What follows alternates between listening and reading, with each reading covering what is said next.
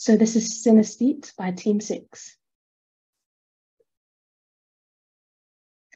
Synesthesia, a condition in which someone experiences things through their senses in an unusual way, for example, by experiencing a colour as a sound. Whilst there are differing views as to whether it is a form of neurodivergence, there is no doubt that people with synesthesia see the world differently. Inclusivity within the art generated is something of great importance to our team. Not just art that looks cool, but art that also holds space. And as someone that sees the world differently, whilst not with synesthesia, the idea of the world being seen through the eyes of someone with synesthesia and bring the majority into their world is exciting to me. We want to focus on making the unusual usual by giving a broader, more fuller, personalized experience whilst using data-driven insights. So during our presentation, we'll be going through playlists, specifically with Amapiano, data gathering, how it will look visually, limitations, and next steps.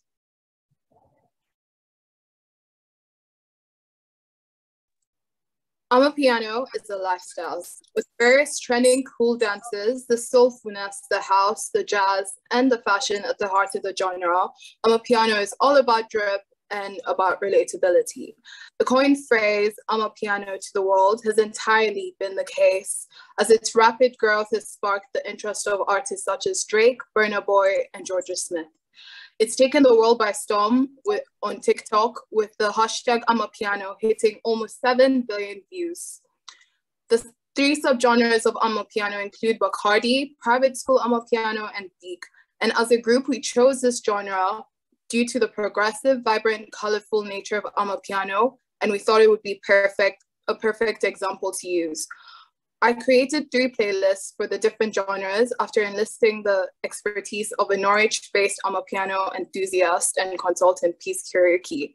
And we'd love to extend Synesthetes to paint the picture, even for labels and DSPs of different subgenres within other genres in African music and the rest of the world. So as Tiffany just mentioned, we curated some Amapiano playlists, and we're going to map a playlist and all of the data within it to a piece of art and to create a unique image off the back of the data from within the playlist. So to do that, we need to gather the metadata, and we did that for Museo and Luminate.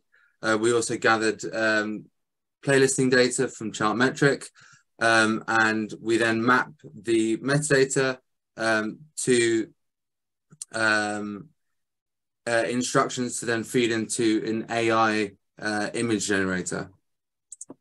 So here's a quick run through as to how that would look.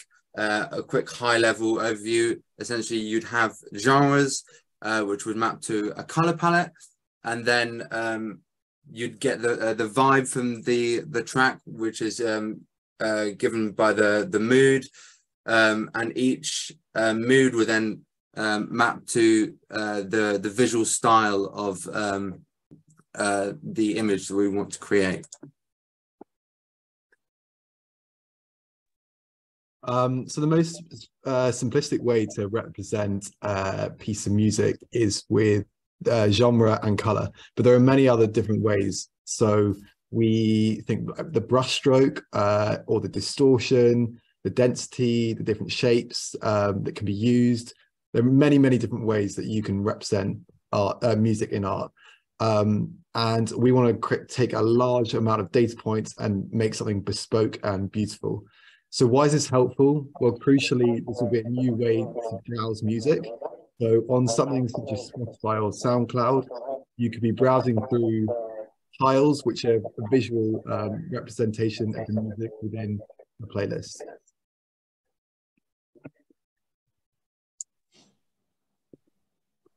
So the limitation here is music and art as a whole is very much subjective. And so different colors and their combinations can mean different things to different people. But synthesis will not just add value to the overall music experience, but be also inclusive and evoke emotion while making the overall music experience better. It could also be monetized by offering the algorithm with a subscription model, in the sense that it can serve as a B2B and B2C. I'm going to The have business to here stop could right be there. We are out of time. okay. Thank you very much. We'll get 3 minutes now for judges to ask questions.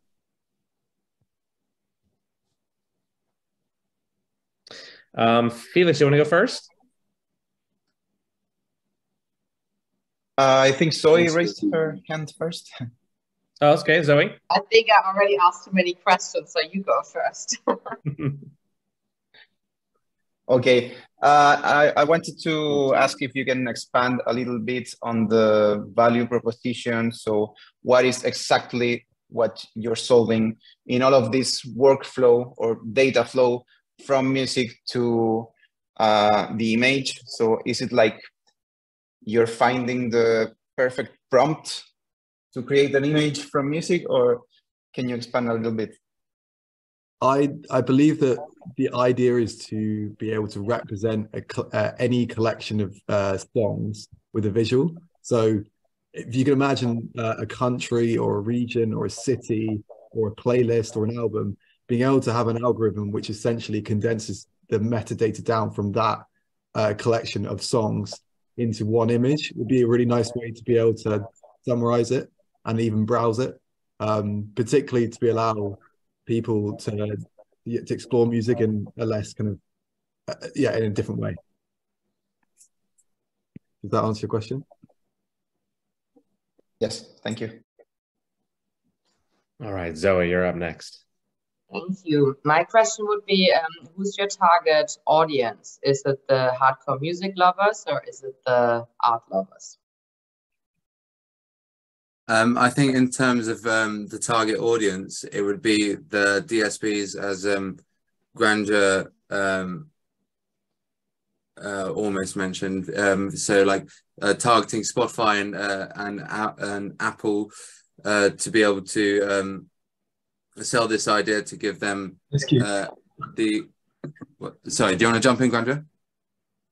Yeah, the business in this case could be the major or independent labels, or it could also be DSPs like Spotify and Apple that have creators. Then it could also be artists or whoever is in charge of their team. Then also individual playlist creators too. And what do you think would be the benefit for Apple or Spotify to jump on this? Aside from giving the